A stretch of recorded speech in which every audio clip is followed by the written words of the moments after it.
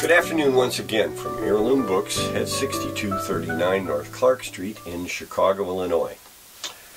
My name is Jeff Helgeson, and today I'm talking about some members of a second generation of New World romantics with a particularly American slant on the themes of their European influencers, especially William Wordsworth and Samuel Taylor Coleridge. I'm speaking, of course, about a group of writers from the eastern United States who were chiefly centered around the town of Concord, Massachusetts, and active during the first half of the 1800s and later, including Ralph Waldo Emerson, Nathaniel Hawthorne, Henry David Thoreau, Louisa May Alcott, and then from the slightly distant city of Boston, Henry Wadsworth Longfellow, as well as several others from the northeastern part of the United States. In a 2007 review that appeared in the Chicago Tribune book section, when there still was such a thing in the city's Sunday paper separate from arts and entertainment, regarding a book by Susan Cheever, writer John Cheever's daughter, titled American Bloomsbury, referencing a group of English intellectuals from more than a half-century later, around the time of the First World War, that included Leonard and Virginia Woolf, philosopher Bertram Russell, E.M. Forster, Lady Adeline Morell, and economist John Maynard Keynes, among others. According to the reviewer, Art Winslow, Ms. Cheever characterized the community of literati in and around Concord during the first part of the 19th century as a patent place of sorts, thereby continuing a pattern of alluding forward in time to a 1956 novel and subsequent motion picture and TV soap opera, suggesting, as Wikipedia states, scandal and moral hypocrisy during the years surrounding World War II. In the name of context for some of the writing that, in particular, came out of the town near the shores of Walden Pond, Winslow quotes Cheever as saying, "The Thoreau brothers, John and Henry, both loved Ellen Sewall, who rejected marriage proposals from each, and later, when he was living at the Emersons, Henry Thoreau fell in love with Lydian Emerson, Ralph Waldo's wife, after having done some flirting with her sister, Louise Jackson Brown. Hawthorne courted both Peabody sisters, Elizabeth and Sophia. After marrying Sophia, was intensely involved with Margaret Fuller while she and Emerson were exchanging love letters. Louisa May Alcott, the author of Little Women, who was also a neighbor,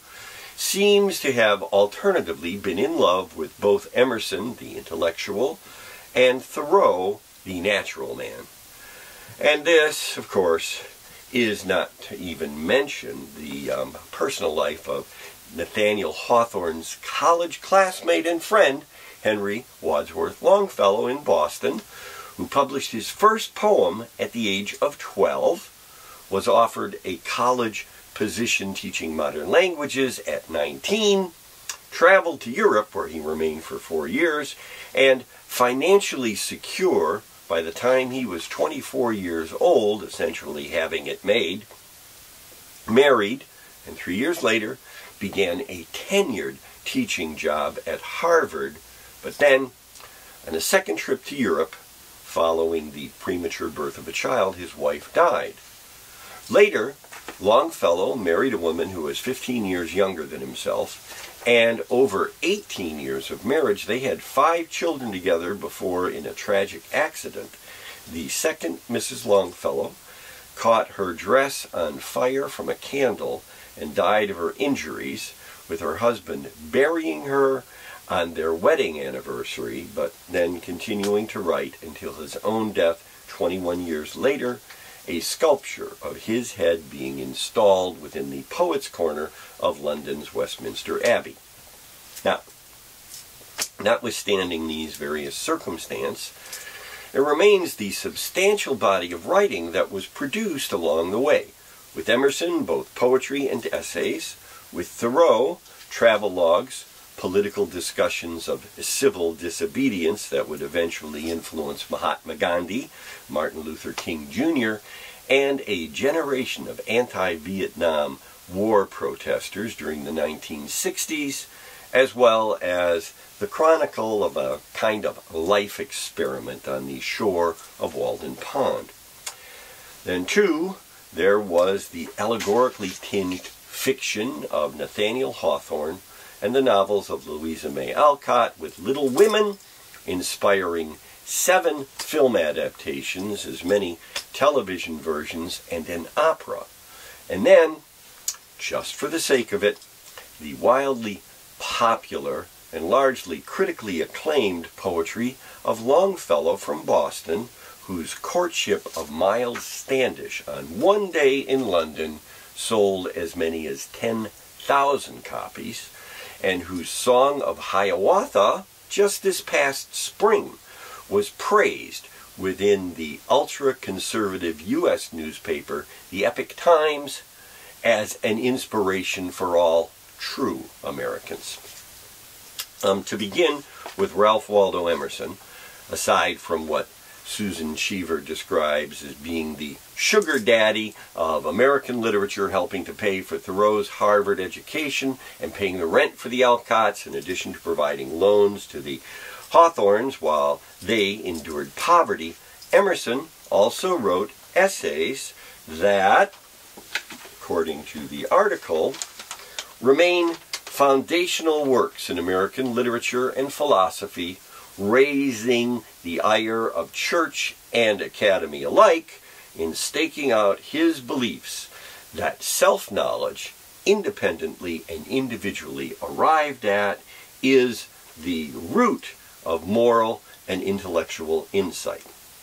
Also, as the reviewer of Cheever's book points out, it is Emerson's Concord hymn in which the embattled "Don't Tread on Me" American Revolutionary War farmer was described as having fired the shot heard round the world,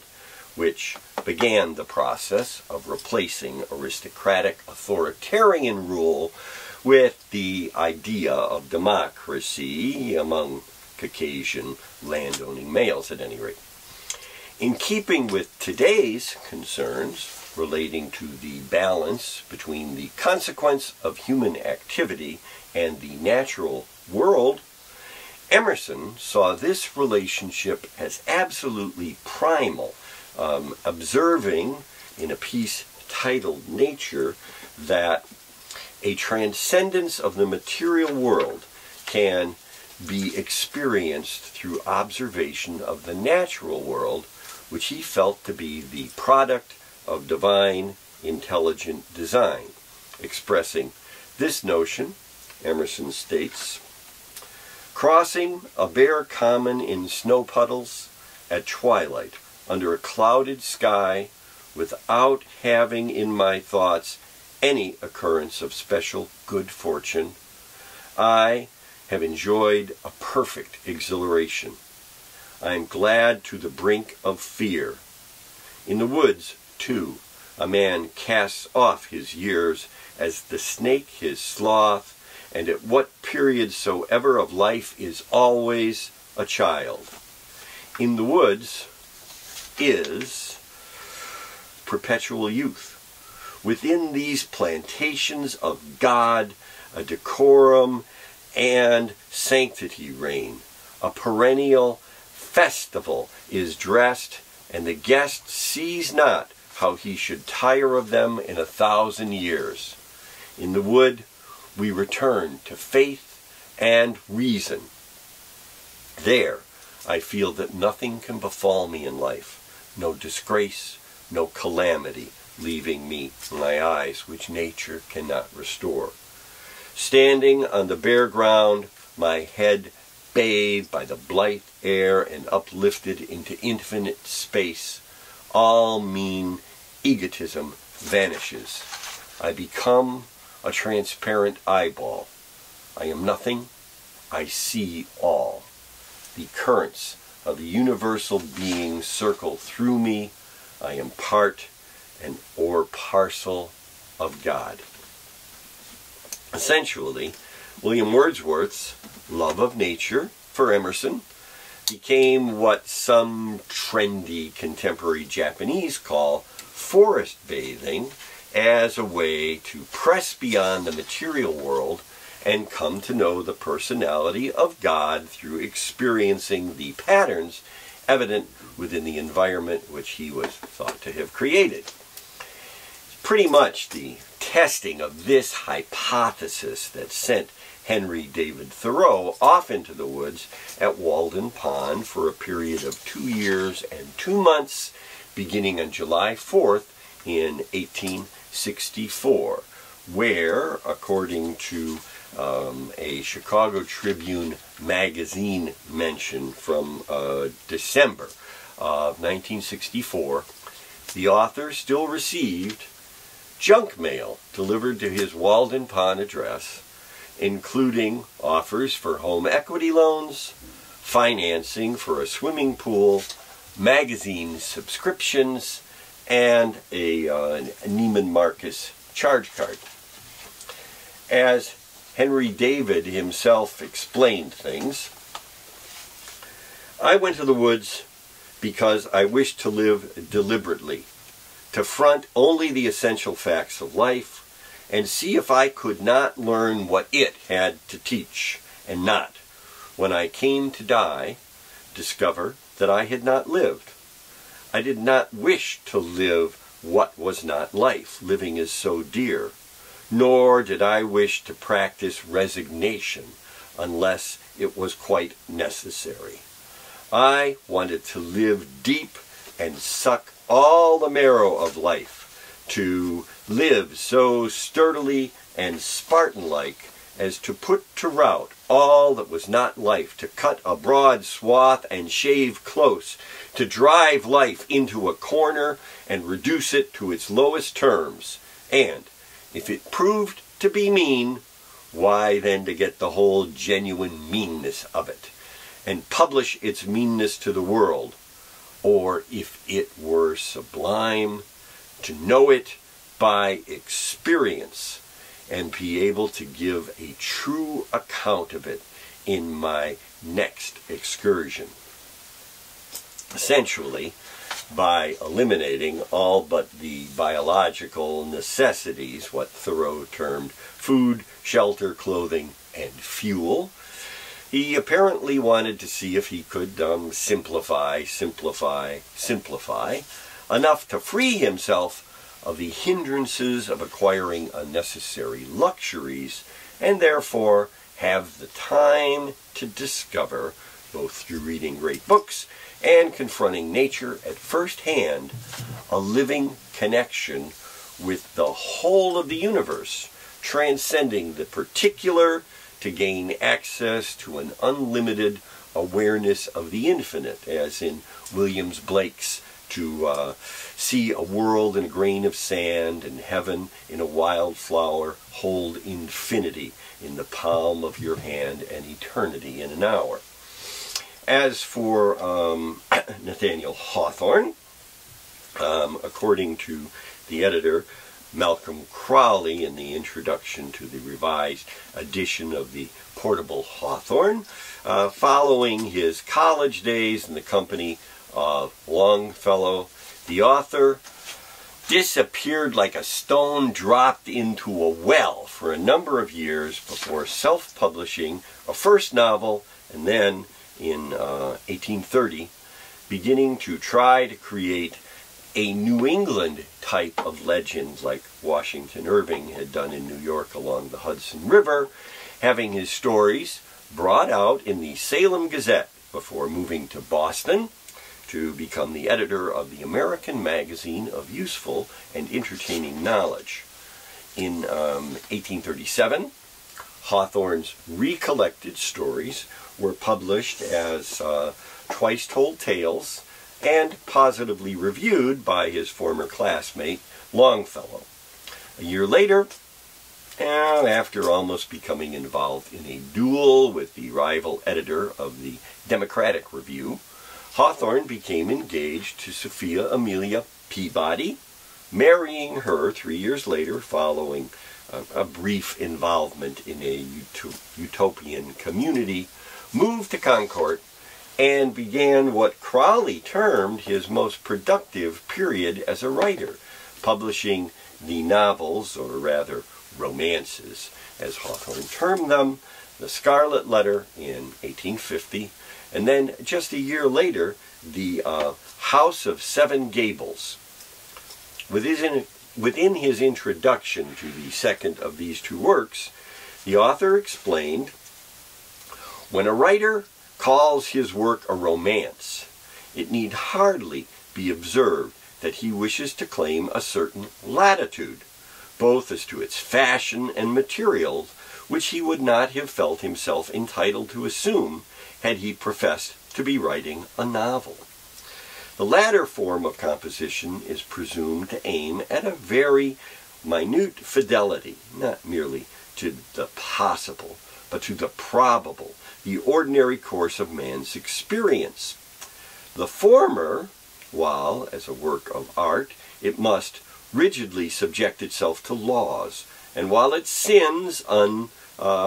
probably so far as it may swerve aside from the truth of human heart, this fairly right to present the truth under circumstance to a great extent of a writer's own choosing or creation, if he think fit. Also, he may so manage his atmospheric medium as to bring out or mellow the lights and deepen and enrich the shadows of the picture." Hawthorne then went on to, 2 years later, be appointed as United States Consul to England, travel throughout France and Italy, and begin writing a book titled The Marble Faun. Following that, with a preoccupation centered around what Malcolm Crowley termed the search for immortality, which would produce a work titled The Elixir of Life, before the author's own eventual death in 1864. The remaining literary resident of Concord, Louisa May Alcott, was both a feminist and an abolitionist, who began writing for the Atlantic Monthly in 1860 before becoming a nurse at the Union Hospital with the beginning of the Civil War, her letters home serving as the basis of her first published book titled Hospital Sketches. She then began to write an anonymous series of Gothic tales for popular magazine publication, grinding out as many as 33 that only began to be associated with her a century or so later, before writing the somewhat autobiographical Little Women, eventually revising its central characters in more than 3 additional novels: Good Wives in 1869, Little Men in 1871, and Joe's Boys in 1886, ultimately dying of a stroke 2 days following the death of her father in 1888. Now, notwithstanding the soap opera intrigues reported by Susan Cheever, it was from among the various Concord writers and their New England counterparts, such as Longfellow as well as William Cullen Bryant, that American literature began to become more personal and intense. Free expression of emotion became more common, and the intrapersonal psychological states of characters' minds began to emerge, even while the nation itself expanded westward from sea to shining sea under the notion of manifest destiny, and grew in its population from just over 7 million in the early 1800s to as many as 31 million before it then tore itself apart over the questions of state rights and the abolition of slavery some 60 years later, an issue that was advanced in the popular awareness by another work of fiction, Uncle Tom's Cabin, written by a woman from Connecticut in the early 1850s named Harriet Beecher Stowe, about whom President Abraham Lincoln, it's been said, had commented on meeting her. So this is the little lady who started this big war. Well, whether or not that is a truth or a fiction, it was the authors from the northeastern United States, and Concord in particular, who influenced the nation's conscience and helped to bring about a reckoning with the country's history that continues until today in one fashion or another, dividing liberals and conservatives and inspiring such slogans as America First and Black Lives Matter, and ultimately forging the identities of people who may have only a passing awareness of any of these writers and perhaps have never read a single word that they've written, yet are constantly influenced by the concepts they espoused and the experiences that they conveyed within their works. I'm Jeff Helgeson. Heirloom Books is located at 6239 North Clark Street in Chicago, Illinois.